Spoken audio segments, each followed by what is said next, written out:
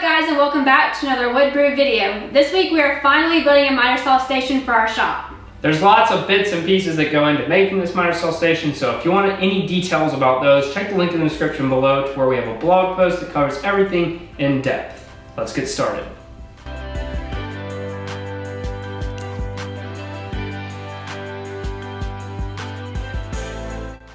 The frame of this miter stand is made from Rockler's shop stands. Now these stands are customizable by offering stretcher links from 18 inches to 60 inches long and two leg links of 28 inches and 32 inches. All three of the stands we used are 24 inches by 36 inches, but the middle stand uses the shorter 28-inch legs. These stands come with leveling feet, but we opted to add casters to keep everything in the shop mobile. The last step of assembly is we added a T-track table to the top, which will be very useful later.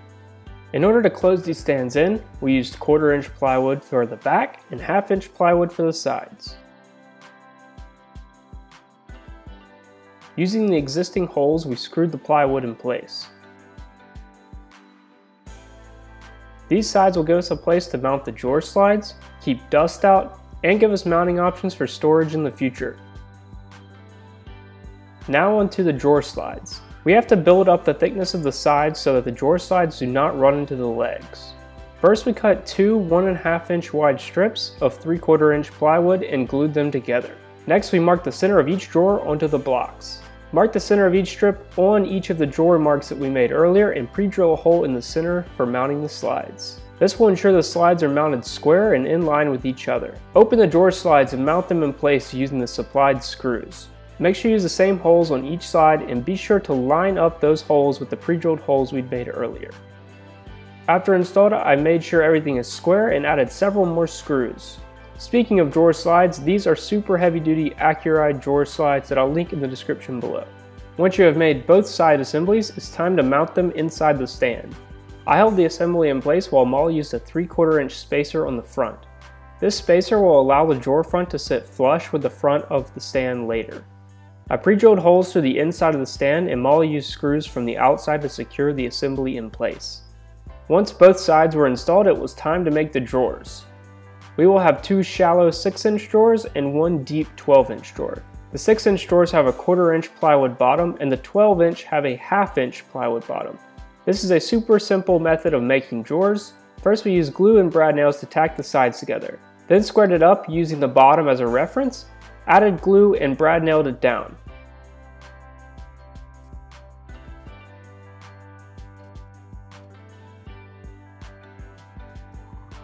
To ensure the drawers are super strong, we came back and added screws to the sides and bottom of each drawer.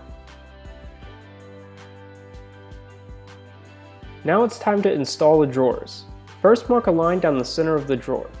Remove the slide and place it on the line you just drawn. The front of the slide should line up with the front of the drawer and centered on the line. After pre-drilling holes, I used the supplied screws to attach the slide. When you flip the drawer over, use some scraps to keep the slide that you just installed from being banged up. Lastly, slide the whole drawer back into the slides. With these slides, we had to pull the ball bearings forward before sliding the drawers in place.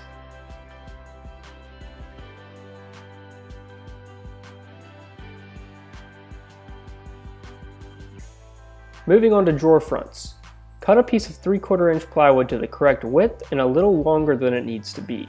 This is going to allow us to have continuous grain pattern on the front of the cabinets. Now cut each drawer front in order as they go on the cabinet. We had two 6-inch tall drawer fronts and one 12-inch tall front. Be sure to cut these a little undersized so they have a gap in between each drawer. The easiest way to attach drawer fronts is to use the holes for the drawer pulls to temporarily hold them in place. We used a jig from Rockler to drill 4-inch on-center drawer pull holes. This jig makes keeping the holes consistent so much easier.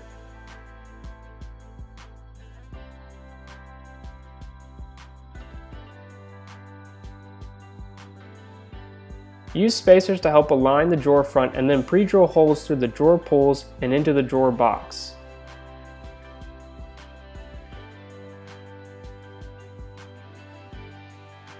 Once you screw the drawer front in place, you can open the drawer and attach the drawer front from inside before removing the screws that are in the drawer pull holes. Repeat this on all the drawers, making sure you keep the grain direction the same. Moving on to the center stand. We will repeat the same process of adding sides, but this time we will use 1/4 inch plywood on all the sides, and we're going to add a 1/4 inch bottom.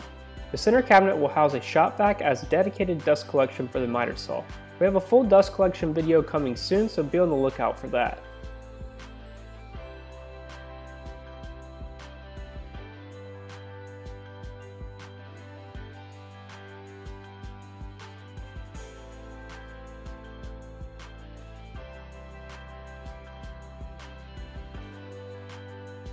We are adding a door to the front of this cabinet, but we need a place to mount the hinges. For this, we added a 3/4 inch plywood strip to the inside of the leg. After adding that board, we could cut our door out and add the hinges.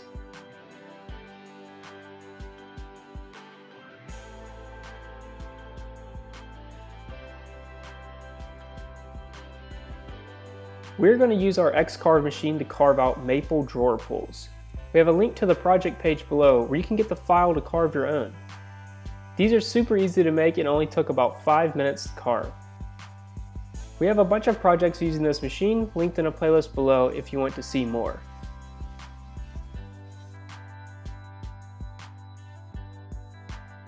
After they came off the machine, we decided to round over the edges using the router table.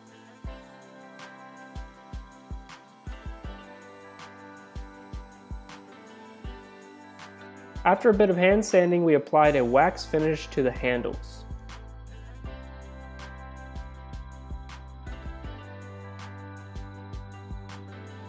We used the same rocker jig to mark hole locations on the handles and pre-drilled the holes.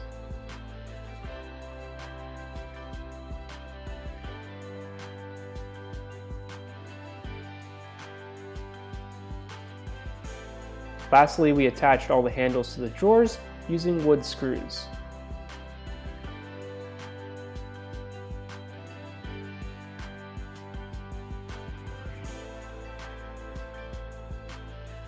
Before sliding the stands in place, we drilled 4 holes in the back of the stand to allow us to route dust collection and power.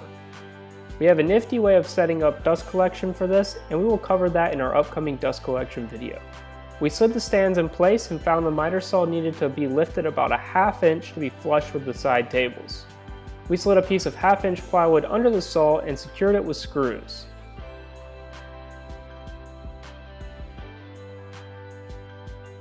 We wanted to be able to easily remove the saw, so we decided to use T-track stops in the front and auto-lock T-track clamps in the back to easily be able to secure and release the saw.